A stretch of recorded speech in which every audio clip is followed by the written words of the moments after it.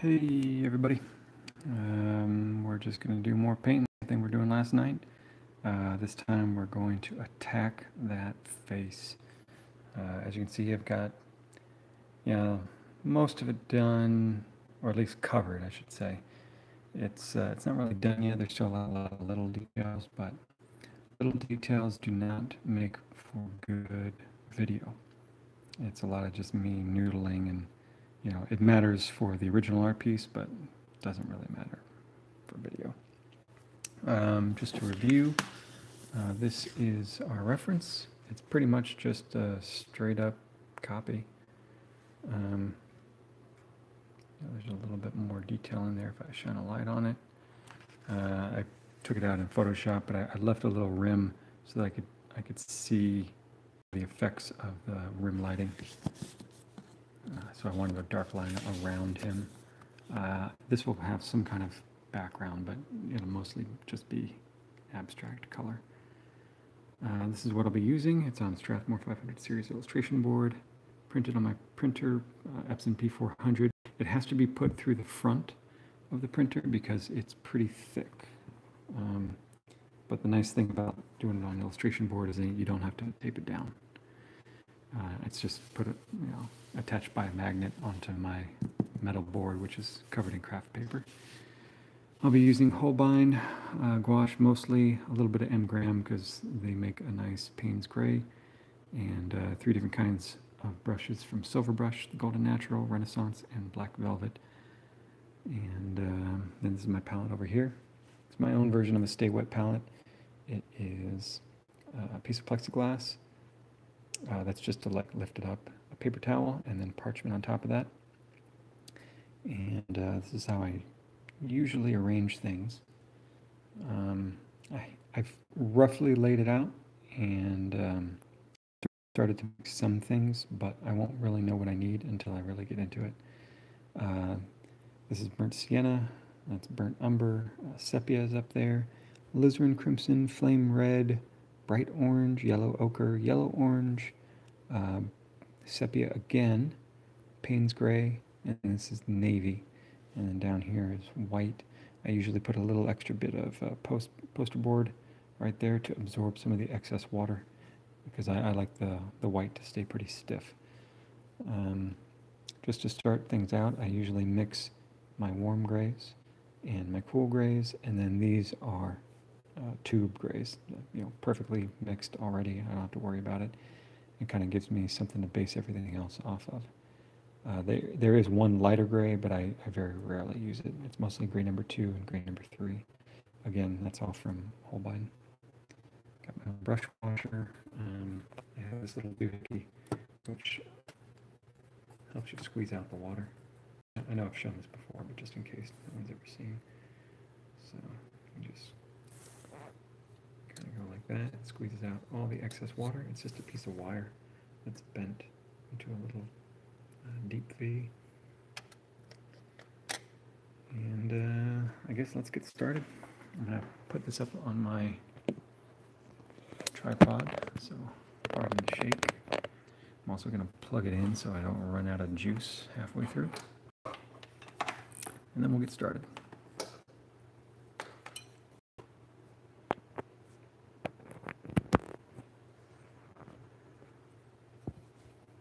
I'm also having a nice whiskey sour. I don't always do whiskey sour, but we got some good LaCroix, tangerine essence something, so I figured I'd go ahead and use it. It tastes even better because I mixed it in a baby bottle. And I found that's the best way to do mixed drinks on the weekends when the world is stuck at home. Alright, so first thing I'm going to do is just make sure that, it looks all right. So I'm going to get even closer. I'm going to fold this reference. Because I really want it to be right up next to it so I can really compare the two. And these are all just neodymium magnets. Move things around as I need. Move this a little closer so you can C. And maybe move this up a bit. Got to find a comfortable working angle.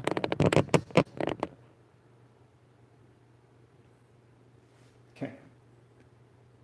I'm going to start out with my black velvet, which is a good watercolor brush. I'm just going to use straight up sepia, maybe some burnt umber. I just want to get all the values right. So things are getting pretty dark in here. Apologies, this is going to be kind of a boring video for the first like 20 minutes. Or you could look at it another way and say that it's relaxing.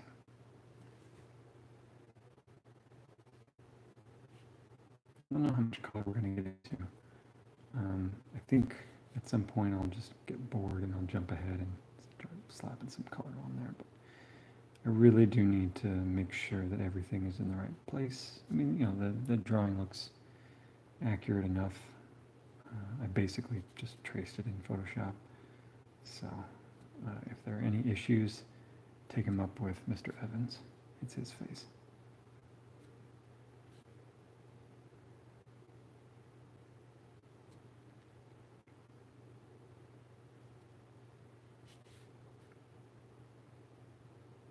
You know, what I'm doing right now is kind of deciding how closely I want to fit it to the photo, especially with things like hair.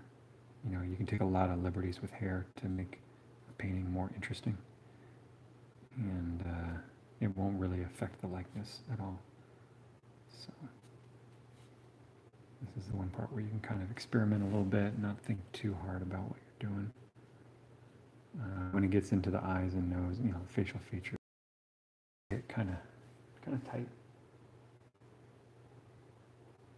You know, there's not a lot of leeway for that's really why portraits are so difficult, why so many people struggle with them, because your average person, as long as they don't have facial blindness, prosopagnosia, you're really good at recognizing faces. And so everyone, almost everyone, has that skill. And because of that, we can all tell when an artist fails at doing a good likeness. Now, you know, of course, not everyone has the same level of facial recognition. It does actually, at least in my experience, there's quite a range. Mine seems to be pretty good.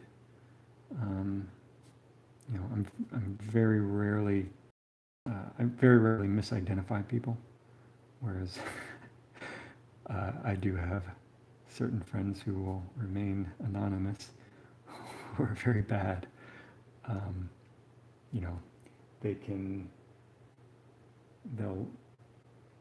they'll be thrown off by, you know, a new hairstyle or a hat or glasses, like that kind of stuff.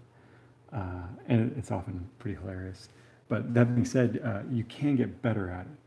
So the example that I like to use is when I was a kid.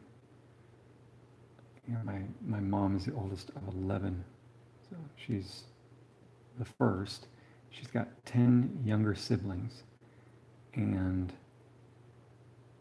I could never, they all looked so wildly different to me when I was a kid.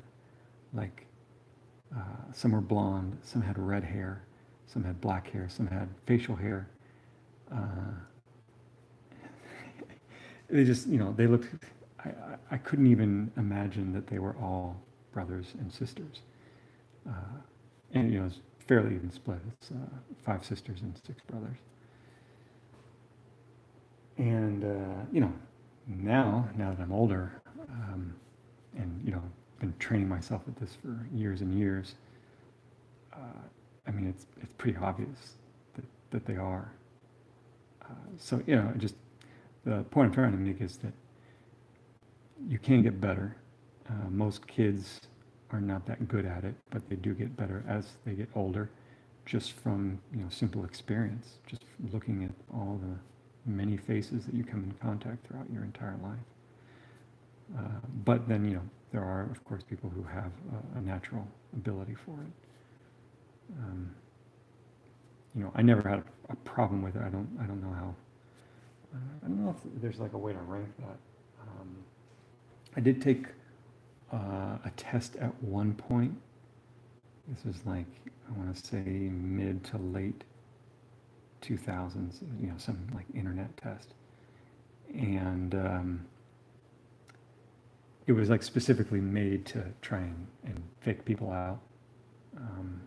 I don't remember like what parameters they changed, but I did get every single one right except for someone who I didn't know, like I didn't recognize. These are all celebrities. There was a celebrity I had no idea, and like if I don't remember who it was now, but if I said it, you'd be like, "How could you not know who that is?" And it's just because it was an older celebrity, and I knew the name, but I had no idea what they looked like. And I still like. There's lots of celebrities like that. I'll hear a name in the news or a song or whatever, but I don't watch a ton of TV. Like I'll watch shows, but I don't like watch. I don't watch news or anything like that. I mostly listen to that. So there was a point in the mid 2000s where like I was an NPR junkie and just listening to all this stuff, and I had no idea what any of these politicians looked like.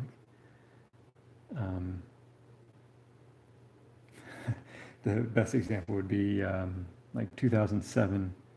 I was working on Mythos Fantastic Four, and I drew Reed Richards and Sue Storm, and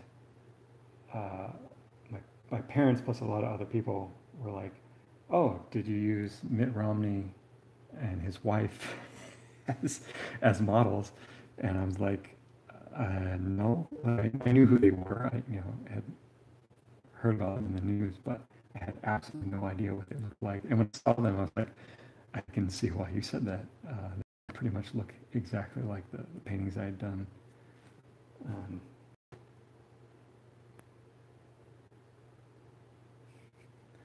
So that reminds me of one other time I had to draw, or I had to paint Reed Richards.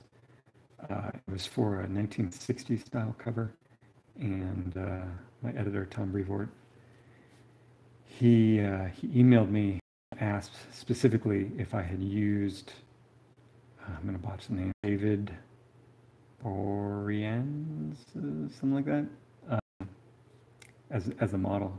And I didn't know his name. I think I had seen his face before, but I definitely didn't use him as a model. But that happens a lot because,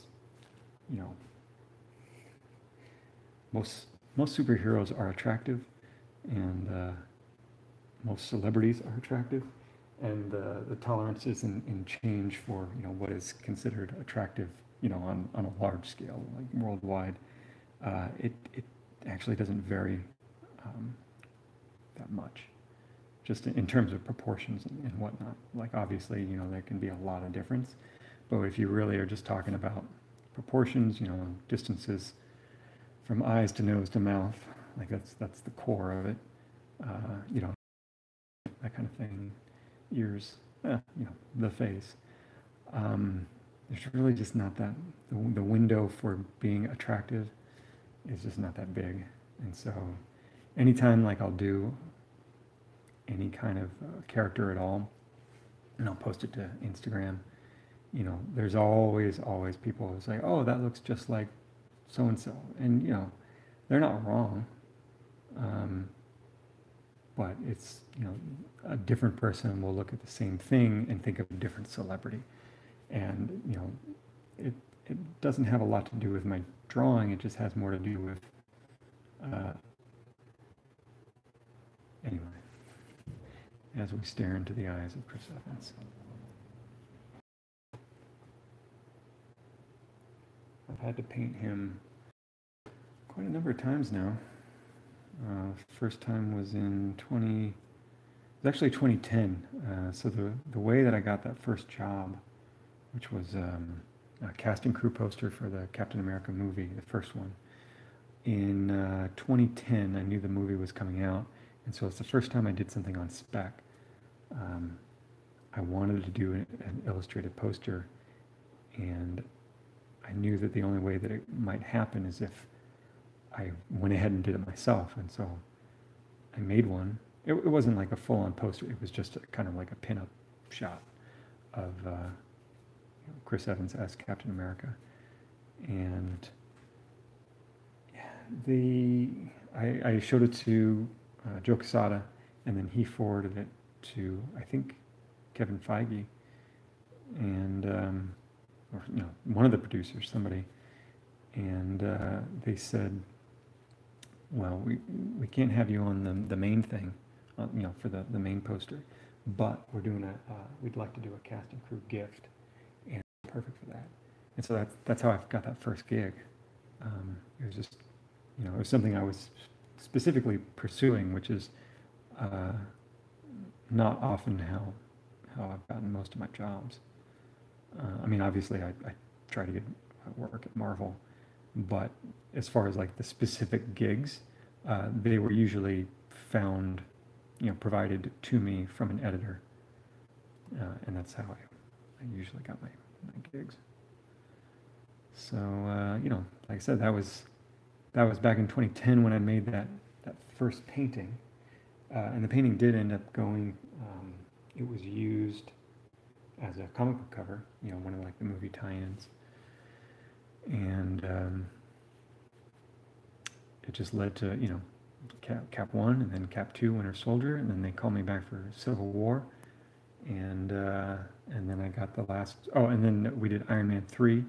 And that was a fun one because that was like totally different kind of style, like a book cover. Oop, I lost my eraser. Sorry about that. And then they called me for the Avengers. I wish I'd gotten to do one for like the first Avengers and Age of Ultron, but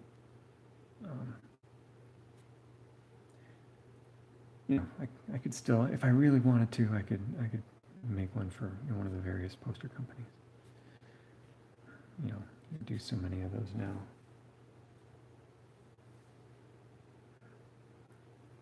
Actually, I messed up there, but it's pretty easy when it's still wet. You just kind of put some water on it, send it away.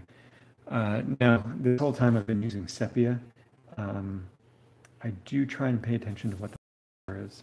So in the case of the ears, there's going to be some backlighting, and you've got a little bit of the light coming through the ear. So you want to make that a little redder or a little oranger. So I'm going to use some flame red, some burnt sienna. At this point, it doesn't have to be perfect. I just need to remind myself that that's going to be orange.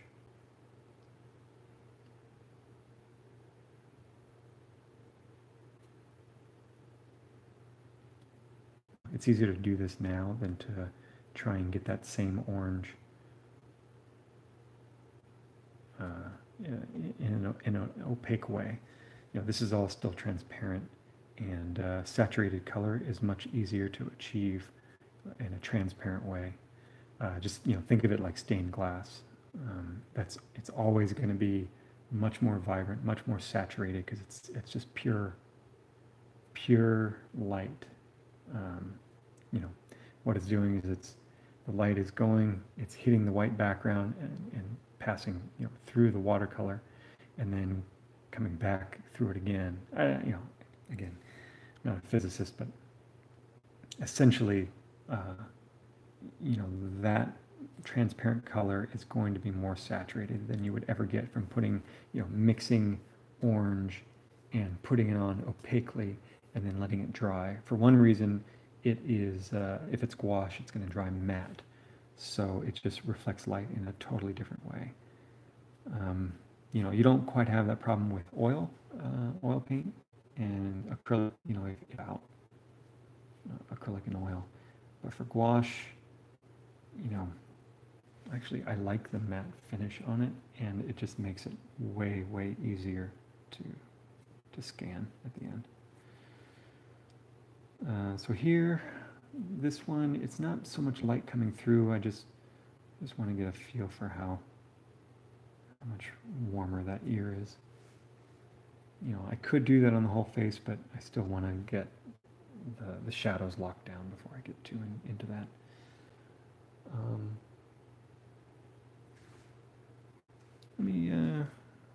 Let me take a break. I'll take a sip and see if there are any questions.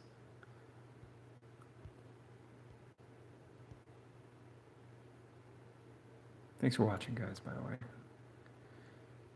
So dreamy. Thanks, Rich. And Chris Evans is okay too, I guess. That's nice. I'll keep that. Yeah, the guy from Angel and Buffy, that guy, Boreanaz, I don't know.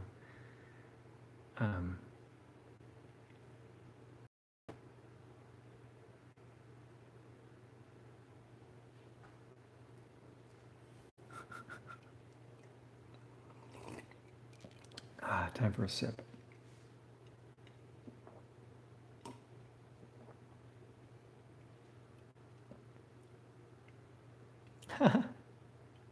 One of you is already emailing me saying they want an Age of Ultron poster.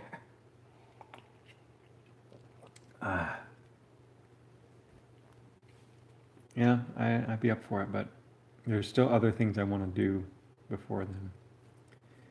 I actually, like, I have a personal list of, like, stuff that I want to finish. And I mean, personally, I mean, intellectual property. I'm talking an Alien poster. I want to do a RoboCop poster, a Terminator poster, down the list. And a lot of those I've actually submitted sketches for, and they didn't go through for one reason or another. It's not like they got shot down. It's just, there's all different reasons that things don't get made. Sometimes it's me, sometimes it's them. I've just been really kind of unproductive these last few years. But that's okay. I'm hoping I'll make more time in the future. Oh yeah, and Daredevil, like seasons 1 through 3. I'd love to do that. Which I know at least one watching is anxious to see as well.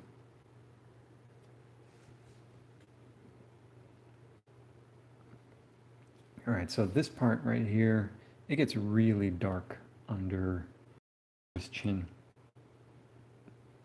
I don't actually want to go that dark. So that's always, like, those are the kinds of choices you need to make when you're painting from photo reference. I want to differentiate his skin color from the costume, the uniform. And so, I want, even though the neck is in deep shadow, I want it to still be separate from the uniform. And so I won't go to, this is almost pure black for my printer. And it leads to kind of a weird shape on the face.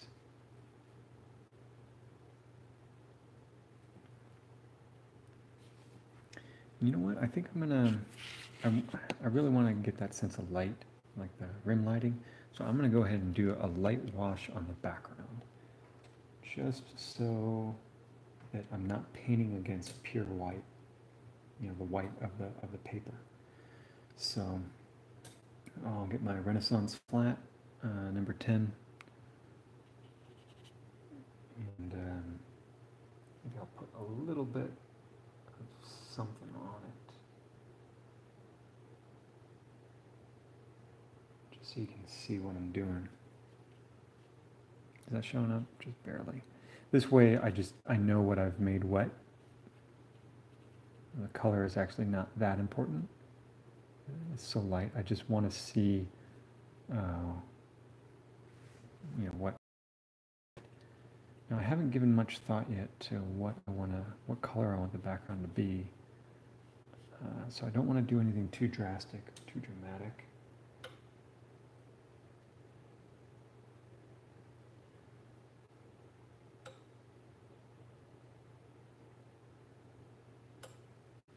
You know, the reference that I'm using, kind of like a teal background, which I'm contemplating.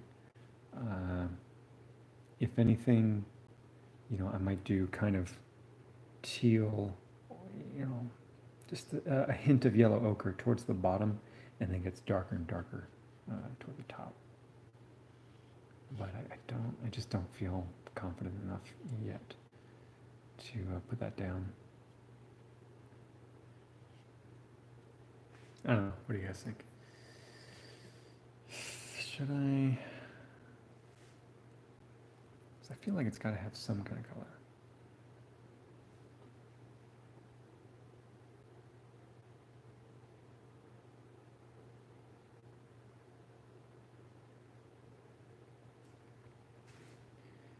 Let's see.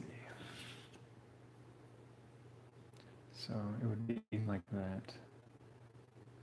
I feel like that's just, it's too close to the rest of, yeah, the poster that I'm painting from, it's like everything is so blue. And, you know, I know that's the feeling, but I don't know if I'm ready to go that blue. Let me try yellow.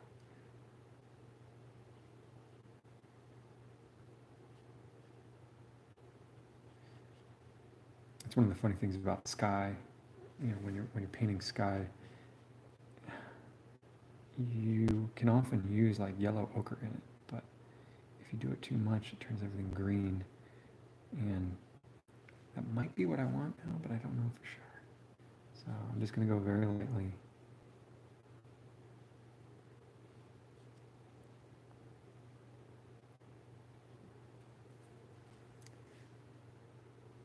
Yeah, originally the person that this is for,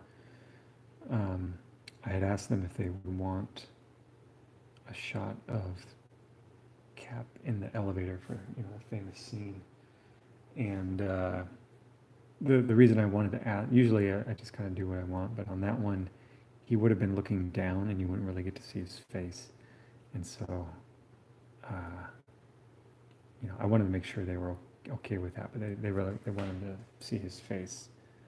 So I picked just kind of a more standard shot. But if I had done the elevator scene, it would have been, the background would have been kind of like a blurry version of DC, you know, because the elevator that he's on has a glass. You can see everything. Maybe in the future, we'll see.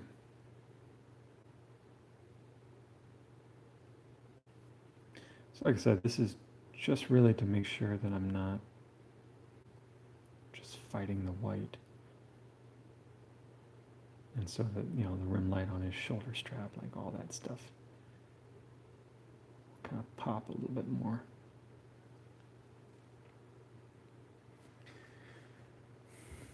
Let's see, what colors do you use initially to mark the values and to do these washes? So the blue that I typically use is Payne's Gray. It leads to, you know, almost a navy. And the warm version I use is Sepia. That's what I was using up here. And I'll get back to that in a second. But those are my two main ones. And the only reason that I wouldn't use that is for instance, like on the ear, when I know that I'm going to want a saturated color, I won't put a desaturated one.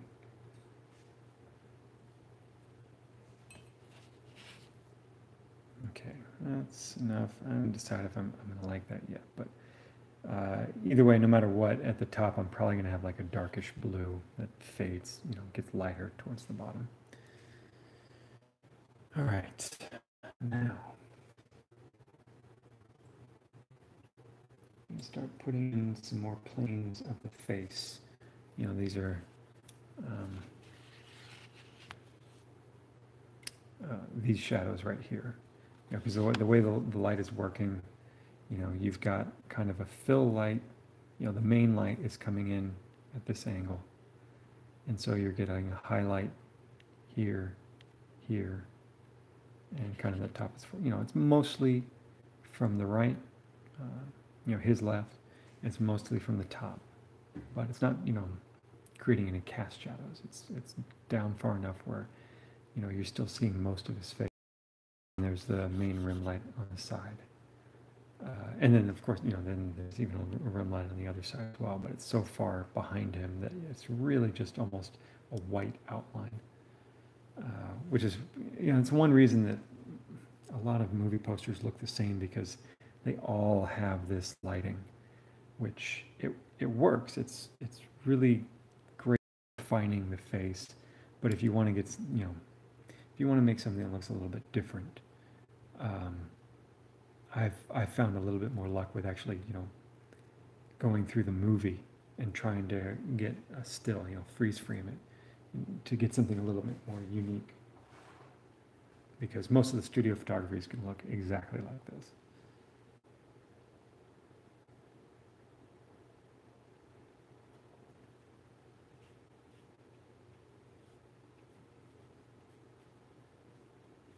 All right, so I'm using a Renaissance number 10. This is a cat's tongue, but it's so old and used that it looks mostly like a filbert. It's kind of like it's like a filbert. It's like a flat that's rounded at the edges, so that, it's not quite so broken at the edges, from one paint stroke to the next.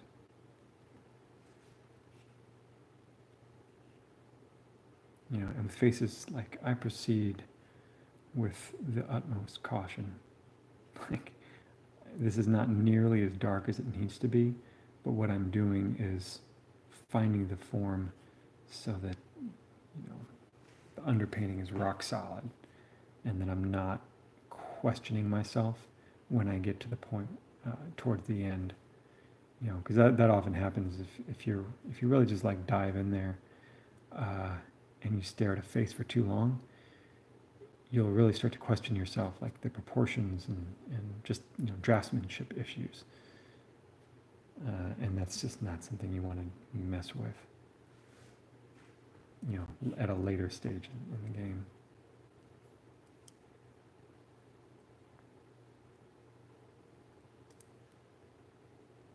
But on the hair, I can afford to be a little bolder.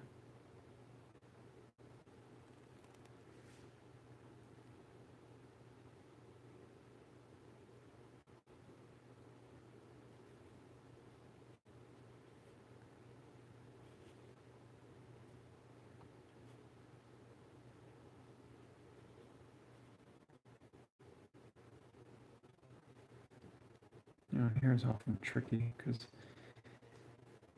it's sort of a defined line, where your hair starts and stops. But at the same time, it's not a set edge. So when you're drawing and painting, you have to make this decision. It's like, well, how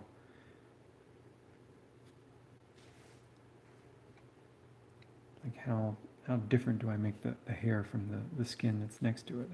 How far do I blend it?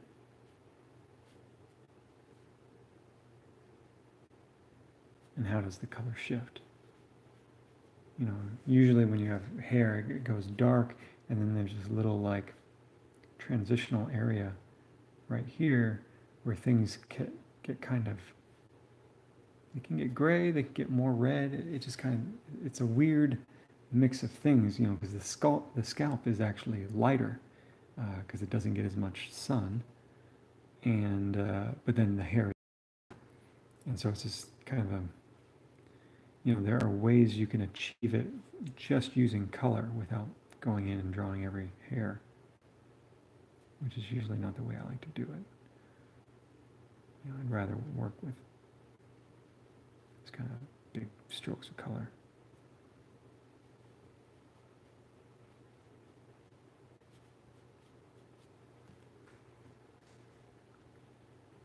And this part is just pretty much just a blown out white.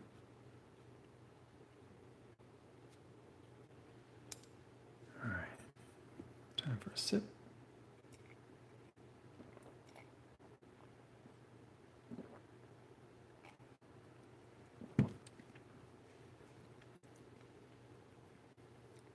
All right, so we're 35 minutes into this.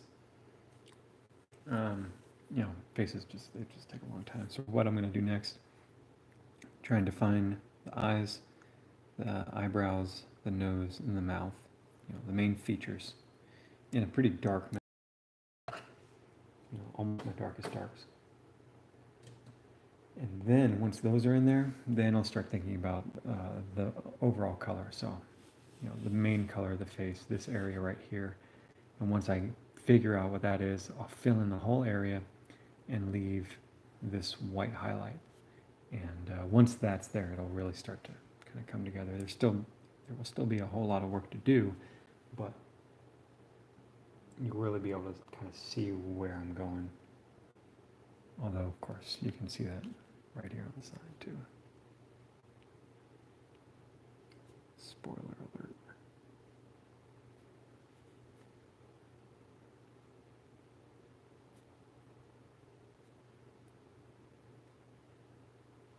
Switch to my Golden Natural. It's a natural hair synthetic blend. I tend to like them because you just get the best of both worlds.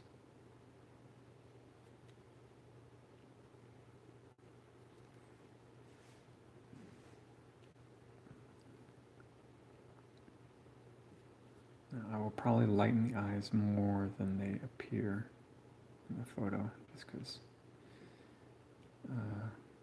it'll just be fun to look at. No other reason. I told you we'd be staring at Chris Evans' eyes for the evening. So don't say I didn't warn you.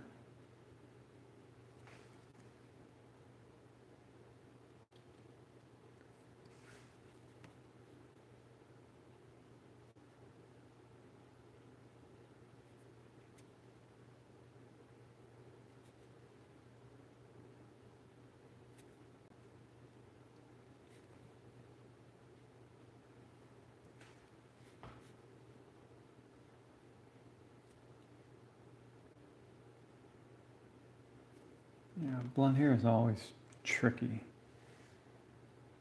because as you can see in his eyebrows, I mean, it gets almost to pure black in some areas. And it really just depends on how the light's hitting it, and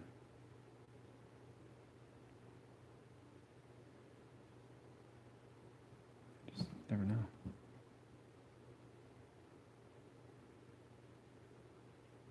All I can say is that, you know, get good reference, paint from life if you can, and pay attention.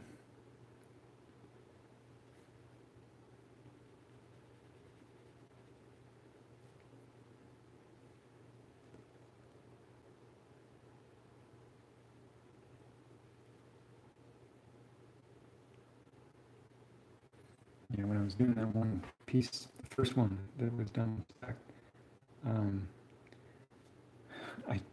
the only reference I had was stuff that I had found online. You know, the movie hadn't been released. It wouldn't be released until the following year. And so there were only like crappy set, you know, leaked set photos. Painted that first costume. It was so wrong. I painted it. I gave him like this, it was just weird. It's like this mask. Because I thought like that he was going to have like some kind of like leather goggles or something. Because of the one piece of reference that I had. It was so blurry and so far, I just couldn't tell.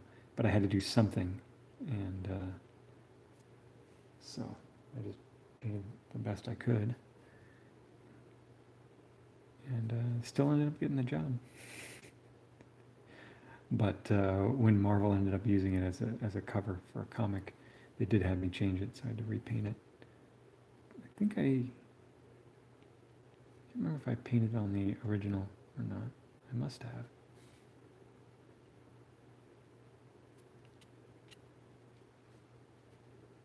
You'll see me do that sometime. You know, if I ever put down too much paint, I'll just take my finger and go, take it right back off. That's life.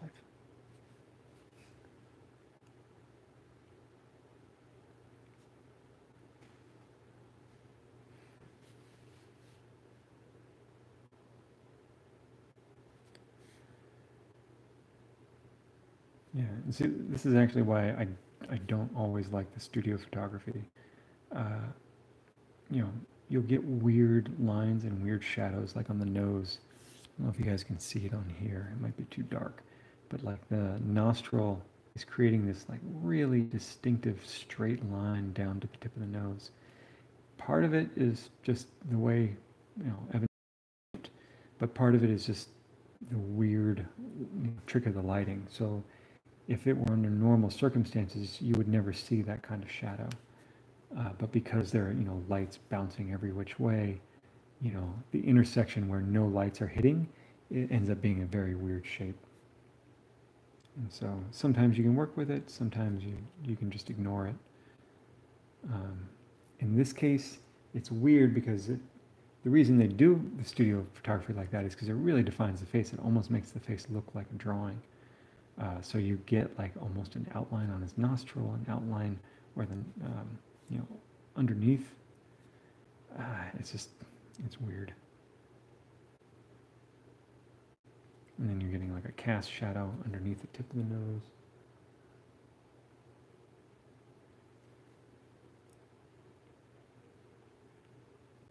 That's one reason it's just so difficult to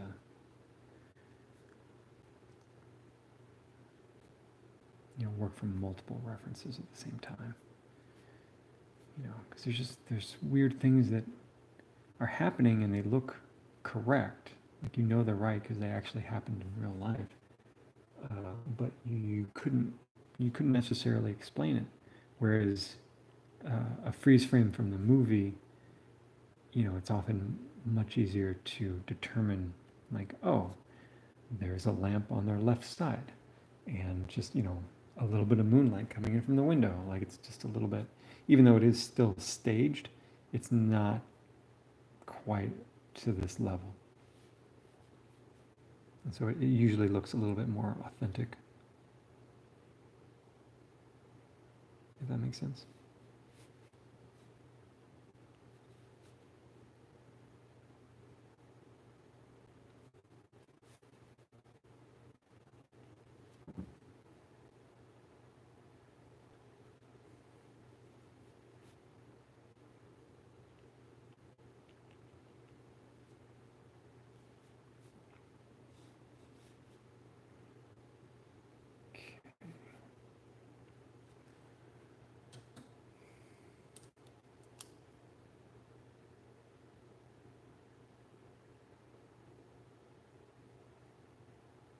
Oh, you know what? I just remembered.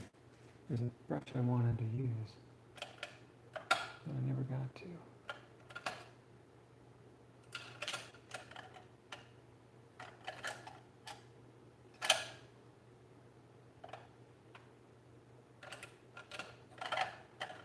Darn it. Oh, here it is. I got it. This is a Rosemary and Company. It's a UK company. They make really nice brushes, or at least I heard that they made really nice brushes. I bought one. It got lost in the mail, and because I was like in the process of moving, I think that's what happened. And I bought another one, and so I never really got to use it. I opened it up once and I tried it, but you can see that nice point. It's similar to a Winsor Newton number 7. One of the big ones, like a number 6, which is honestly it'd be my preferred brush, but they're just too expensive for what they are, like for how long that they don't last. I used to use them for inking, which they're not really supposed to. They're specifically made for watercolor, but even if you're just using it for watercolor, they never seem to last or hold, that point that you really want. So I'm giving myself a treat by working with a new brush.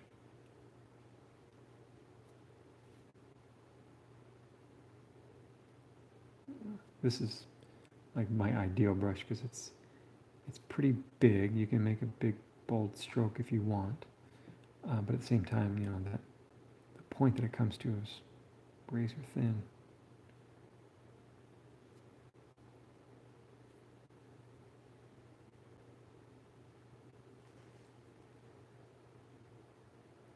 And you know, you usually want that for watercolor.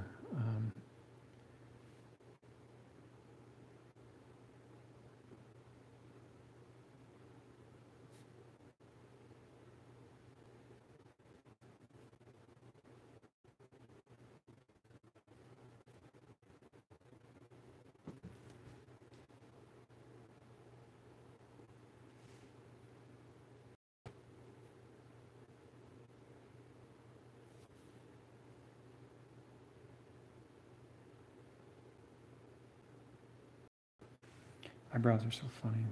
They like,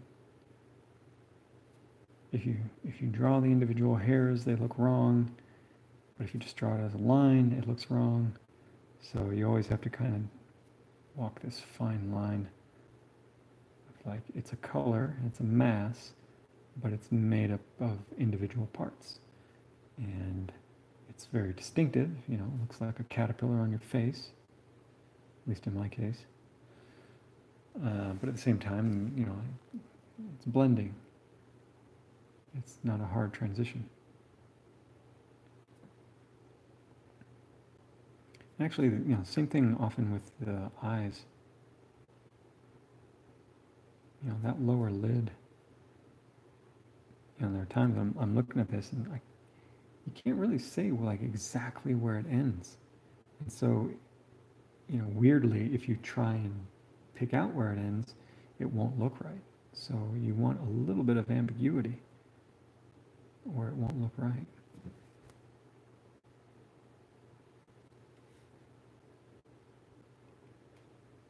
You know, if you're going for a somewhat realistic style, that is.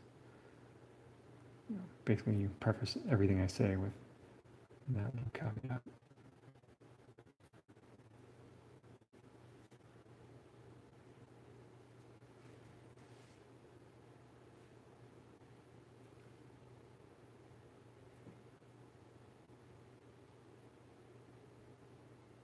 Yeah, so I mean, when you look at the shadows on that nose, it's just, they're all over the place. Like it looks real, but man, you know,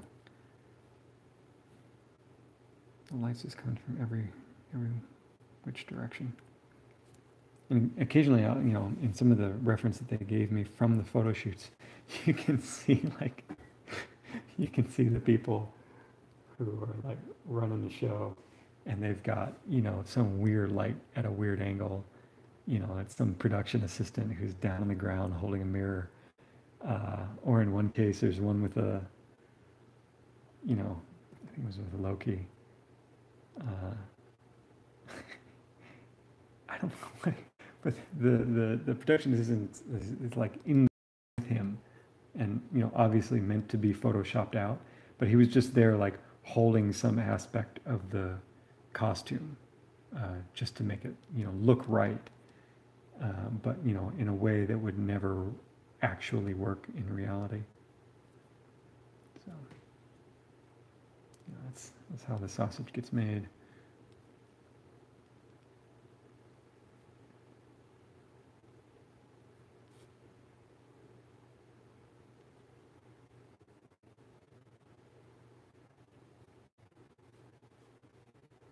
All right, I'm getting tired of doing this.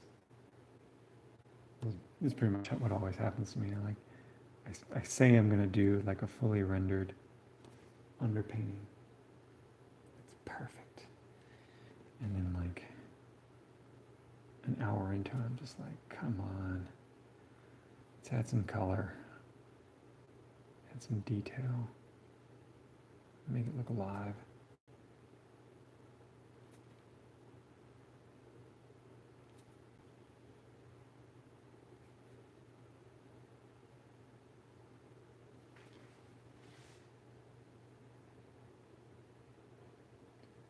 that being said, there are certain details I need to get locked down. I need to know where the line of the mouth is. I know it's got to be pretty dark.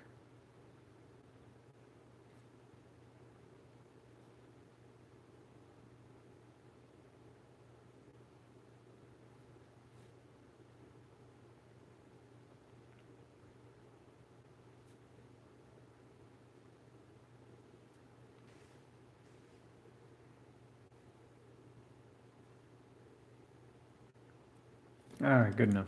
Let's throw some color on there. And take a sip of some bourbon. I'll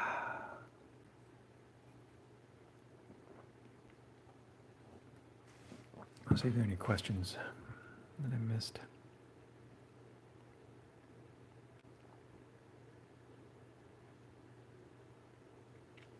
I need to add it to your list. Yeah, I'm sorry about the list, guys. I did take like a home commission list that goes back to, God, I think 2008, 9. You know, the main one that was holding up the line was Sinister 16, which I finally finished. I did one after that, and then I think the next one in the line. It's been so long, like I need to find the email where I had it all listed.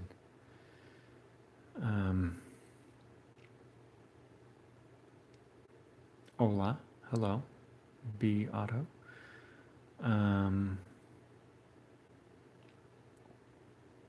Talking about my muted colors. Yeah, I mean, I do like bold color, but for something like this, you know, I keep things pretty tame because that's kind of like the movie's what it's about. He's like in stealth mode.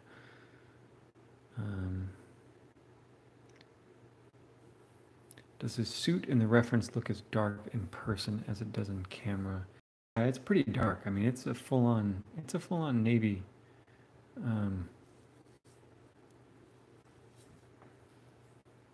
Yeah, I mean, I remember seeing some of the studio photography, and you know, it'll look more cyan if they put a really bright light on it.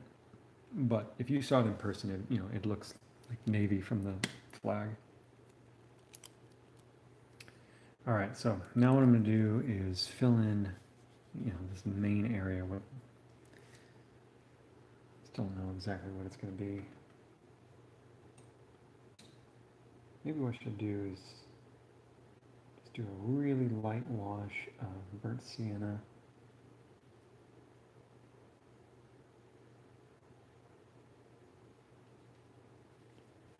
Just to block things out. Give me something to work against. Yeah, because a lot of with painting, like, I don't even know what I'm doing until I get some paint on the canvas. Yeah, that's obviously wrong. So I keep things wet.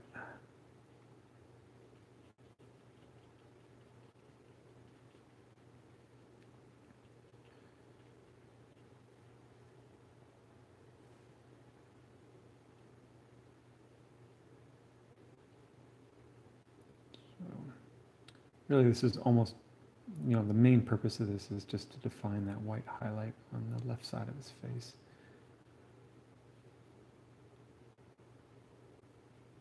Just so I know what kind of world I'm working in here.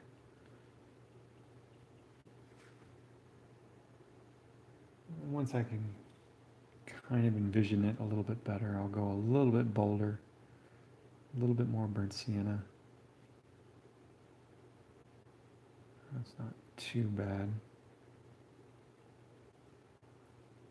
At this point, actually, I want to go more saturated than I'll end up with, because at the early stages, it's easier to go saturated.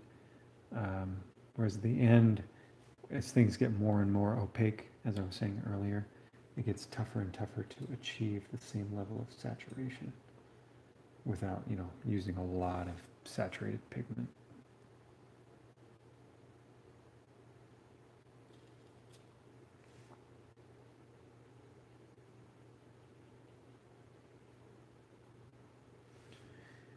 You know, I'm trying to develop the framework so that I know exactly where everything goes.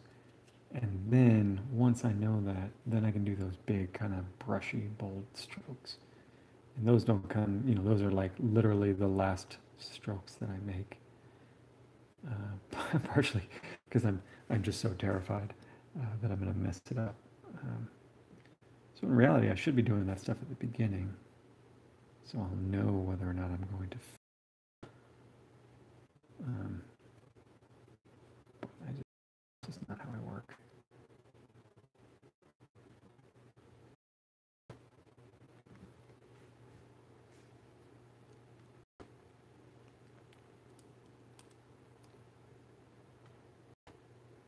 Yeah, at this point, it always kind of looks to me like a tinted photograph.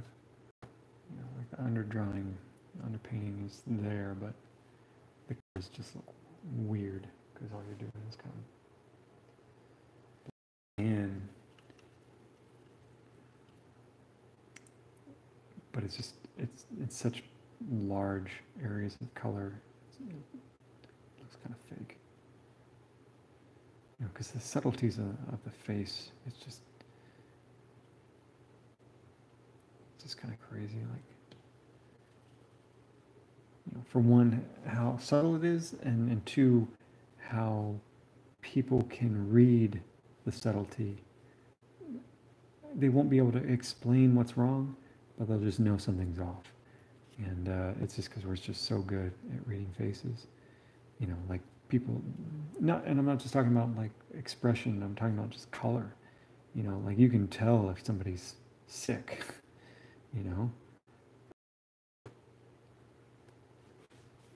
And so if the color is off, like, humans are pretty good at telling.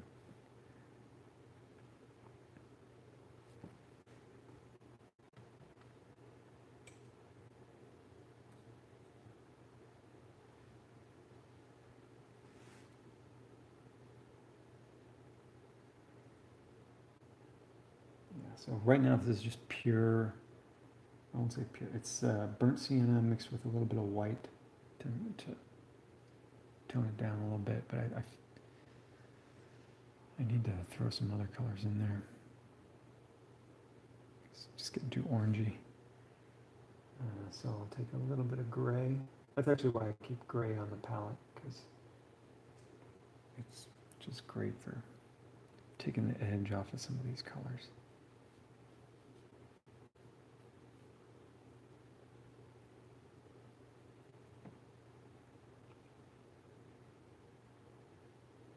And I don't know if you've ever heard about this, but they have like the zones of the face. So, the middle zone is supposed to be more red.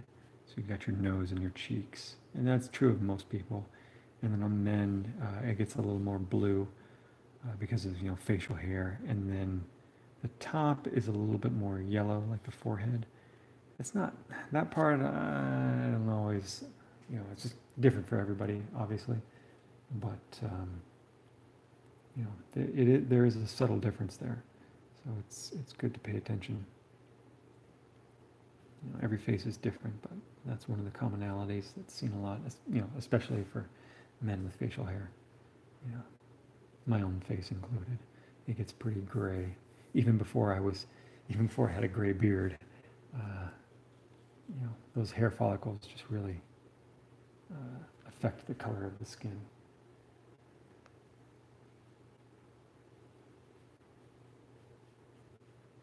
And that's useful. Like I love using that as a cartooning trope.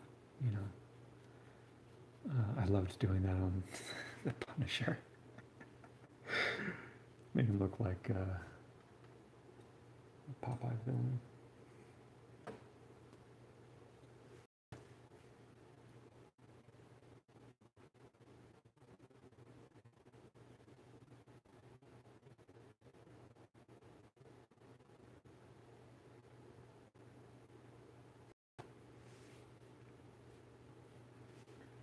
I use a little bit more gray.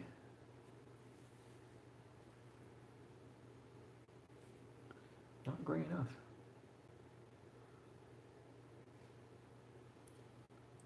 So that's actually the interesting thing about gray. So if you use the gray tones, That's too dark. So you can use, like I said, Holbein's got 3 versions of gray, but if you apply them transparently, they will be much, much warmer. That's called, their undertone. Than when you apply them opaquely and let them dry, and they're going to be much, much cooler. They're going to be a true gray.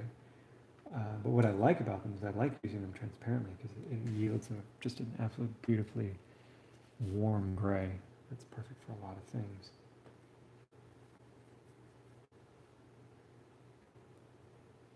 But part of the reason it's like that is because when you have to add white to it, so that cools it down, and so they have to counteract that with some warmer tones like orange. I don't know exactly what they use. I'm sure it lists it on the tube. But, because of that, when you're using it transparently, it's pretty distinctive how much warmer it is than you might think.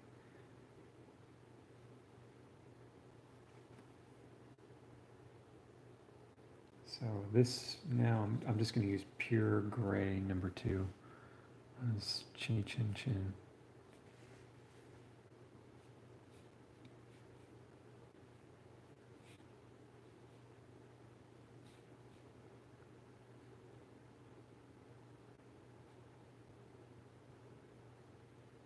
And where his stash should be.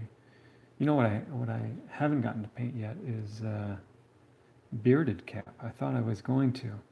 So one of my sketches for Avengers Infinity War, it was going to be a redo of the classic George Perez cover with the Infinity Gauntlet, and then what I had was the lens flares from each gem were, they're acting as kind of a framing device. And within each of those frames, I had a part where I could do a montage of the characters, and then as the light passed through them, you'd get one side that was the without a mask, and then one side with a mask. Because these are for the cast and crew, you want to show the actor if you can. But in the case of what ended up being the Endgame one, we split it mainly into, heroes and villains just to make things a little bit easier. I needed a break because we're talking about like over 30 characters, and to do that many portraits, like it just such a time sink. I think it took me almost 400 hours for Endgame, and it took me 200 for Infinity War. Had to do a lot of edits on Infinity War. So when you take a job, there are a few clients I'll do this for. One of them is Marvel Studios, but you want to get stuff locked down. You want to establish the rules of the job at the beginning. And this goes, it's just good life advice. But they wanted me to start working on Infinity War before I had a sketch for Endgame. And so I did the whole Infinity War sketch. I figured out where everyone was going to be. I got it, basically approved. And later on, we started working on Endgame, and that's when they decided to flip Infinity War, because they really wanted to accentuate the villains versus the heroes. And so that meant I had to actually, flip all of the villains so they were facing the other way, which, wasn't too hard, but all of the villains from Children of Thanos, they're all asymmetrical. So like I had to move Proxima Midnight's face, Cull Obsidian, I had to go the other way. I think, and what's his face? I had to switch him too. He was based on a sculpture that I had found, so I had to reverse. Anyway, there's a lot of extra work, and I knew something like that was going to happen at the beginning, just because we didn't have the Endgame thing locked down. But we got through it. We figured it out. in general, you want to try and avoid that if at all possible.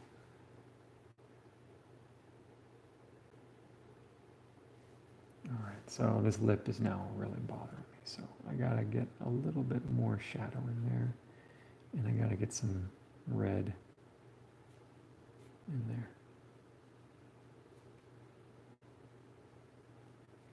Oh, I screwed that up.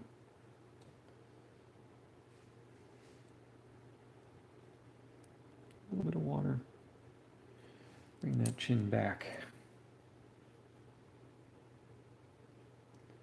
Maybe strengthen the shadow under the nose a bit. It's too much sepia.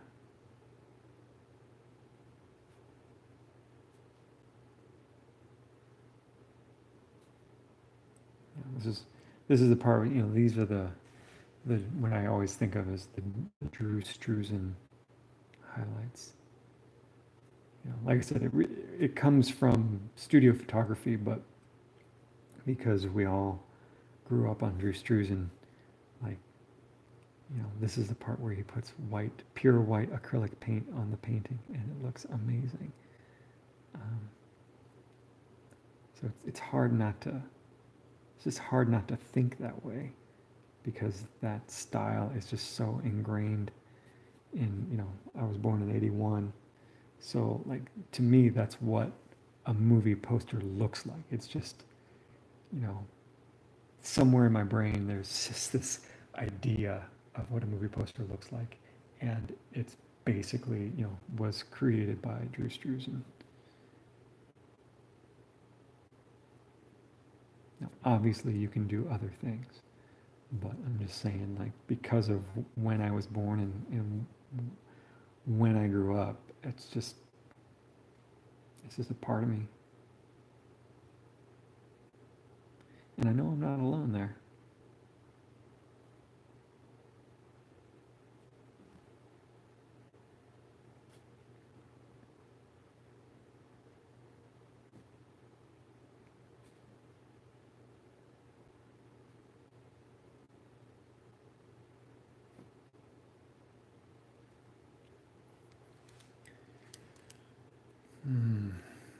Let's throw some blue in those eyes.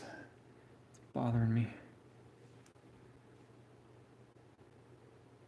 So this is Payne's gray and a little bit of white. I'm going to make them bluer than they should be, just to really make them pop.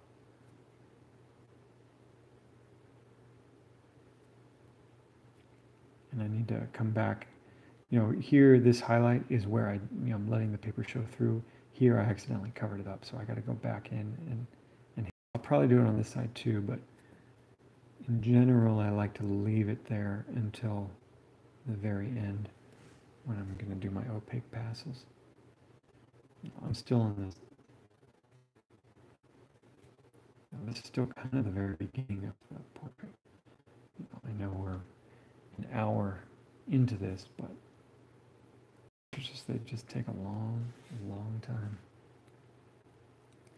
What we can do, I keep avoiding the lips. It actually is a problem of mine. I start with the eyes, and then the nose, and then I just kind of give up around the lips. And this goes for everybody, not just him. I don't know why.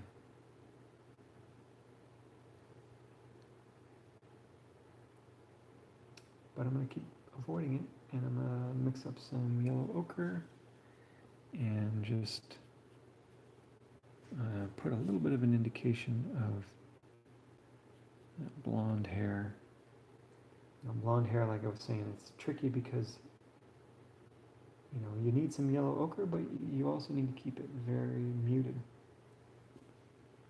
And a little bit of burnt umber, burnt sienna. It just kind of depends. Blonde can be a lot of different things.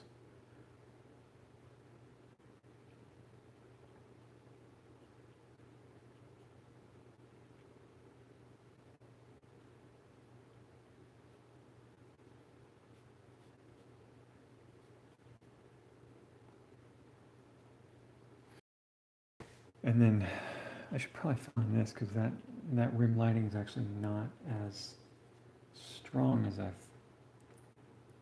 left it there. Actually pretty dark. And this is, this is kind of like a non-color. It's going to be some kind of warm gray. I don't know what it is. So I'm just going to slap something on there until it looks halfway right.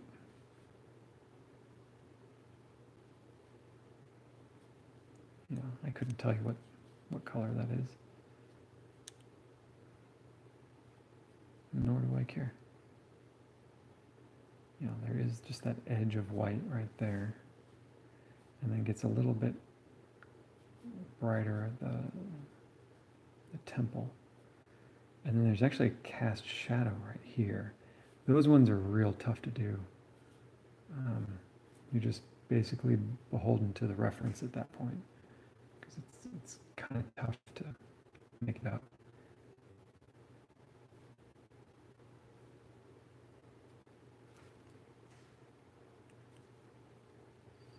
Yeah, I'm just too scared to do this. Oh hell, why not? Let's figure out what this color is, right? Right there, the shadow. You know it's going to be warm, but you know it's going to be gray.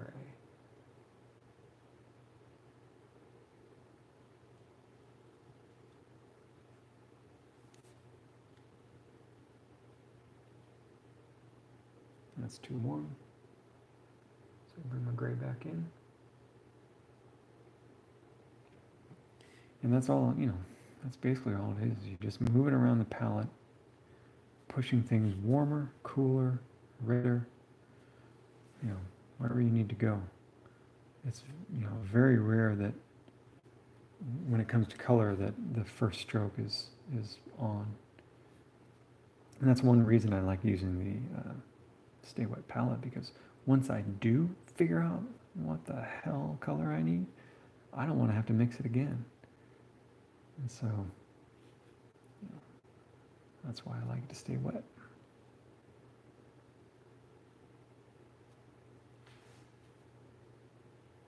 Yeah, so it's basically just gray. I think I will have to warm that up at some point. It'll be okay, where his beard would be.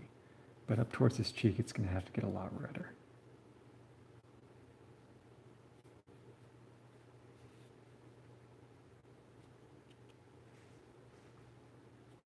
Yeah. I guess I can show you what that will mean. I'll just add some burnt sienna.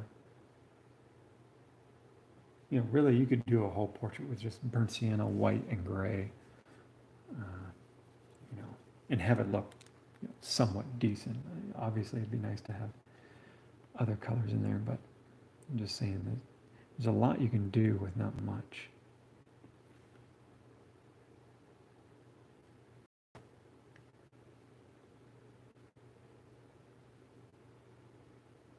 Yeah, I remember talking to one old school artist. I happened to meet because he had a studio above a friend of me and my dad's, and his one of his teaching tricks was, he'd let the students pick any 3 colors, did not matter, and he would create a quote unquote realistic portrait using only those colors, just to prove that it's just colors all. The physical wavelengths that are hitting your eyes are, it's just, it has nothing to do with what you're seeing. Everything's done in context. And actually, if you're looking to, I guess I could do some recommendations. If you want to learn more about that stuff, the really technical, there's a book by Bo Lotto, Lotto. It's kind of it's a weird book. I was all over it. Like, I love that kind of stuff.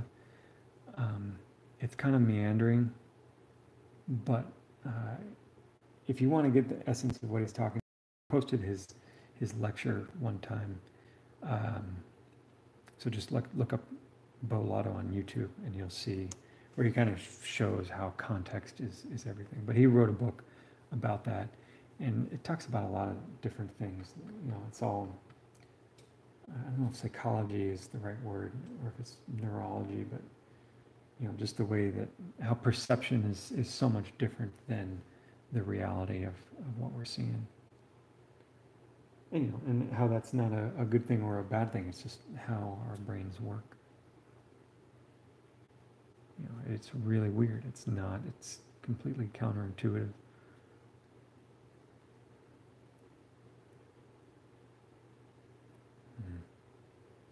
I am not liking that color. I just want to darken this whole area. That's too.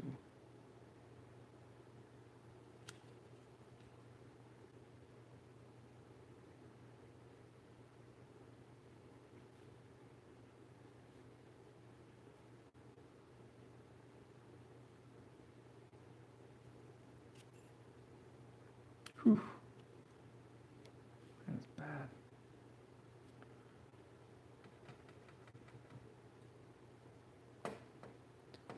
Don't drink and paint, folks.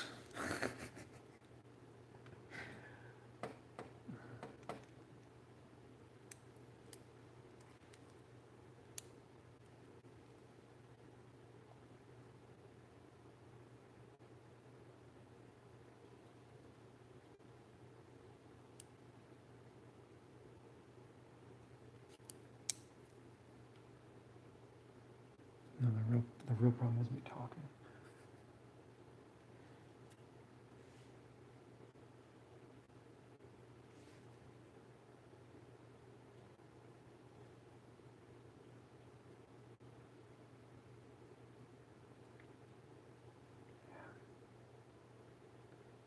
I do not like that shadow. Or I guess it's a highlight. I need to leave it, let it dry, and then come back to it. Because if I keep touching it, it's going to be worse. All right, let's do those lips. Because that'll solve everything.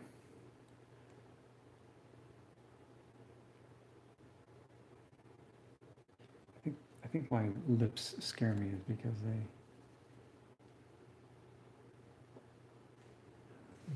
again, the colors are just so subtle.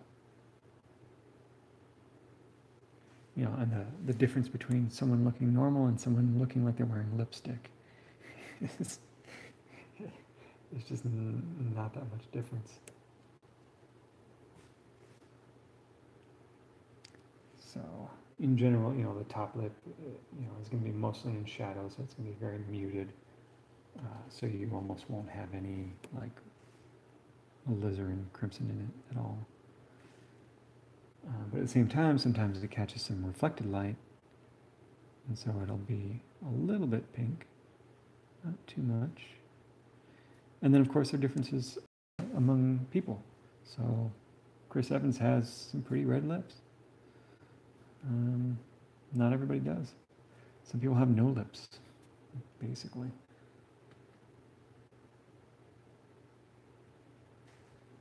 You know, when I draw Batman, like, it's just a line. It's just a grim line. When I draw Matt Murdock, I give him pretty luscious lips.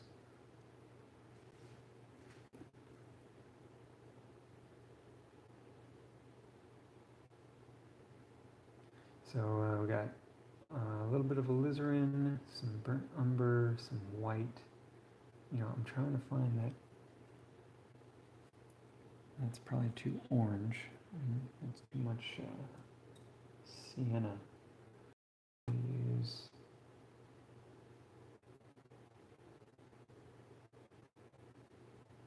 pink. That's a little bit better. Need to go darker.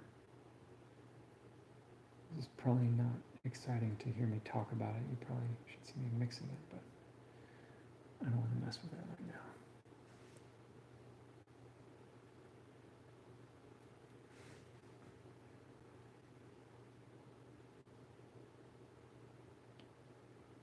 So the highlight is usually in the middle of the bottom lip. And then people usually have like a cleft kind of towards the middle, myself included. And so there's just always interesting shapes that are, I find them very difficult to get a lock on. You know, like usually I don't have too much of a problem, you know, from a draftsmanship point of view. You know, pretty good, you know, fairly accurate. But when you get into lips and anything that has a lot of tiny shapes within it, and a lot of transitions that aren't that stark, or you know, some are stark, some are not, it just makes things a little trickier.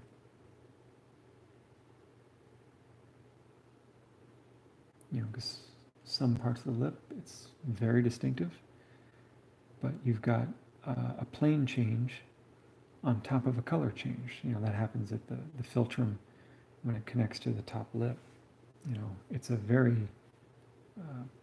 distinct change, but it's not just color and it's not just the angle, it's both. But at the same time, there's a little bit, it's a little bit rounded. It's not perfectly straight. You know, and then everybody's face is different. Everybody's lips are different.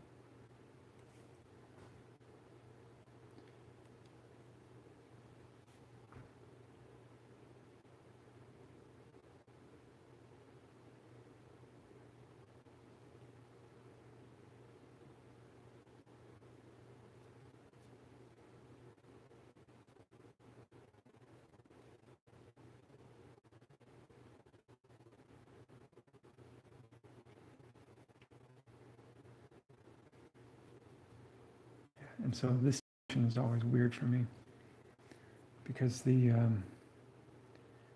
curves go in different directions. It's tough to explain without like you hold a sculpture in your hand. But man, you know, it's mathematically speaking, there's some really complex compound curves going on, and then you couple that with you know, the changes in actual, you know, skin color, and it gets pretty complex. So the only way to get better is just to, you know, have good subject matter, have good reference.